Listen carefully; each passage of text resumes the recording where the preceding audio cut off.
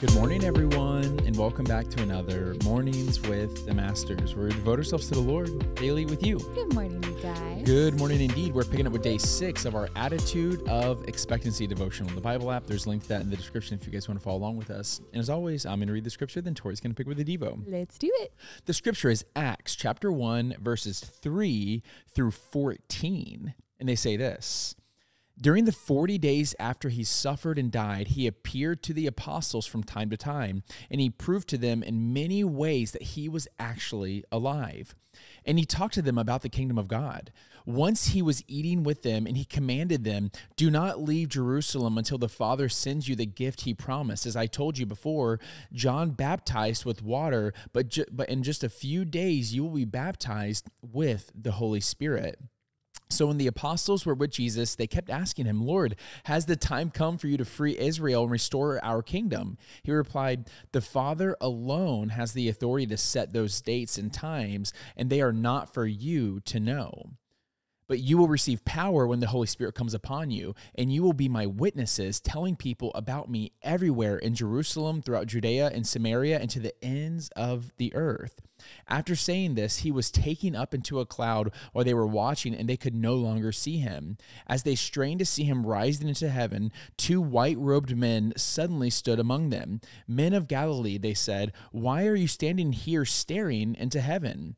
Jesus has been taken from you into heaven, but someday he will return from heaven in the same way you saw him go." Then the apostles returned to Jerusalem from the Mount of Olives, a distance of a half-mile. When they arrived, they went to the upstairs room of the house where they were staying. Here are the names of those who were present: Peter, John, James, Andrew, Philip, Thomas, Bartholomew, Matthew, James, son of Alphaeus, Simon the Zealot, and Judas, the son of James. They all met together, were constantly united in prayer, along with Mary, the mother of Jesus, several other women, and the brothers of Jesus. The devotional says this: Have you ever anticipated an exciting event or moment? Perhaps going on a family vacation, celebrating a birthday, or awaiting a surprise. Expectation filled the air with every breath inhaled. Excitement increased awareness and brightened up the world. Walking faster with a bounce in your steps, all seemed right in the world. It is easy to have a great attitude in those moments. How did this expectancy build? It happened because the date was approaching on the calendar. You remembered the past moments and knew what was coming would be great. This is exactly where the disciples found themselves in Acts 3 through 14. They were in a moment of great expectancy. How can we develop an attitude of expectancy? Realize that an attitude of expectancy starts and ends with Jesus. Focusing on his goodness creates an attitude of expectancy. When Jesus ascended from the Mount of Olives to his throne of glory, he left his church in an attitude of expectancy. He told them to wait for the filling of the Holy Spirit. But what exactly did they expect? Remember, the disciples had came out of one of the darkest moments in history. Jesus had been crucified, and it had looked hopeless. Many had lost heart and ran away. They probably feared for their own lives. But then Jesus arose from the dead, and he appeared to them. He had kept his promise to never leave or forsake them, and he had come through for them. As a result, expectancy abounded. An attitude of expectancy starts by looking at the promises and goodness of God. What has he already done in our life? When we focus on what he has done in us and through us, an eager expectation is the natural result. Wait with expectancy. Rest in him and wait. For years, Jesus spent time investing in the disciples and preparing them for the mission before them. He challenged them to live for a bigger cause and left them with what seemed like an impossible mission. After appearing to them, he told them to wait for the Holy Spirit and to receive power to carry out this mission. The secret to waiting is expectancy. When you believe God will do what he says, you will not give up waiting for his timing.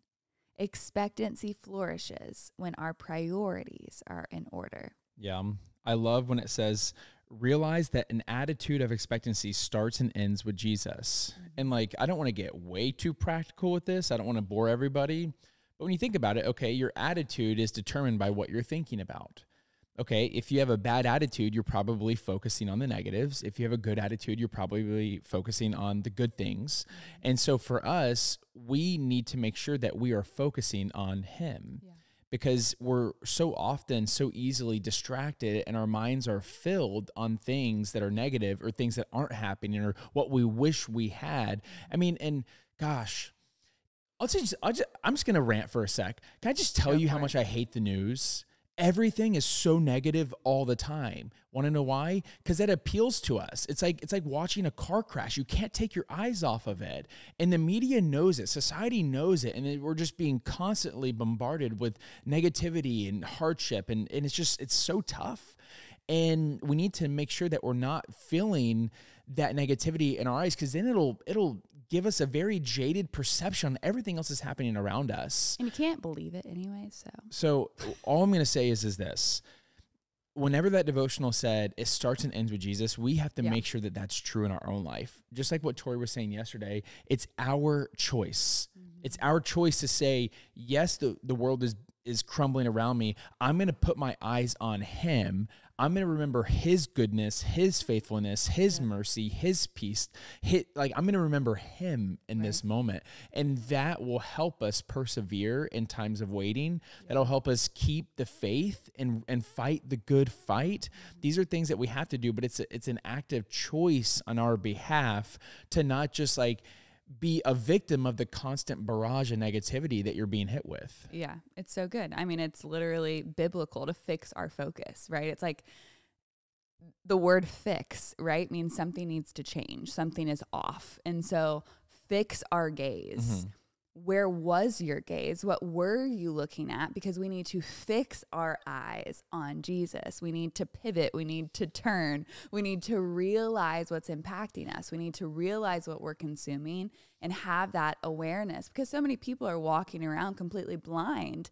And that's not like a condemning statement. It's a reality. I mean, it's scriptural. There's so many people walking around not awake to what's happening in the spiritual realm. And so we need to always be prayerful. Lord, wake me up to what is actually happening and help me fix my gaze on you. Help me fix my eyes on eternity. Help me fix my eyes on Jesus returning. Because truly, if we live as if Jesus was returning tomorrow, I think we would live our day-to-day life very differently. And the reality is He could come at any moment, right? Like, we don't know. The Bible says we are not to know when He is going to return, but we need to live in a way through the power of the Holy Spirit to live out the Great Commission every single day, to be set apart, to make disciples, to live in a way that ushers in more people to His kingdom, because we don't know when He's coming back. And so to live with that hopeful expectancy that He's coming, that we will get to meet Him face to face. Like, what a beautiful picture. It's hard to focus on the small happenings in your everyday life, and they might not be small, they might be big. But when we fix our gaze on Jesus, everything changes. And when your perspective shifts, I feel like everything else shifts. And so, yeah, I was trying to find this verse, and I don't know if I found the exact one I was looking for, but it's about why Isaac built an altar to the Lord and he called upon the Lord. And the reason I'm mentioning this is because Tori is pretty good at this, because she journals her prayers, and it's really powerful. So she can go back and see answered prayers. And that's why we encourage it, because if you are struggling remembering the goodness of God and having that attitude of how things start and end with Jesus, then it'll be hard to remember His goodness in those hard moments. Mm-hmm. And it is... what scripture is this? Sorry, I'm not in the Bible app right now. It's Genesis chapter 26, verse 24, and it says this: "That night the Lord appeared to him and said, I am the God of your father Abraham. Do not be afraid, for I am with you. I will bless you, and you will receive the number of descendants for the sake of my servant Abraham." And that's like a repeated promise. God promised that to Abraham, and now He's reiterating it to His son. And so I just think that's really powerful. And there, Isaac, the next verse goes to say he built an altar right there.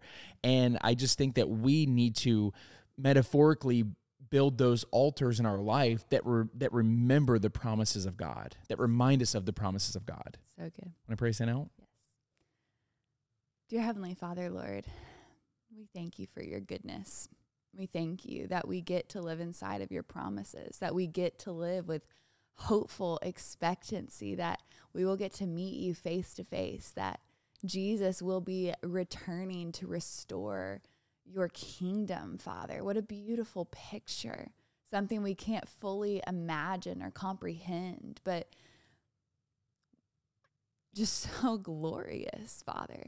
I pray that eternal perspective would infiltrate our daily life, our everyday mundane, that you would teach us to truly live through the power of the Holy Spirit, to make disciples, to love people better, to live on mission, Father.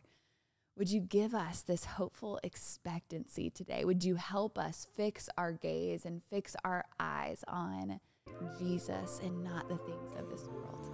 We need your help to do this, so we are praying in Jesus' name. Amen. Amen, God. Amen, God. Amen, y'all. Well, now's that perfect time to break out the worship music, break out the journal, and continue pressing to Lord. Yes, and y'all don't forget that you are God's masterpiece. And don't forget that we love you. We love you guys, and we're talking to you tomorrow. Ciao, ciao, ciao.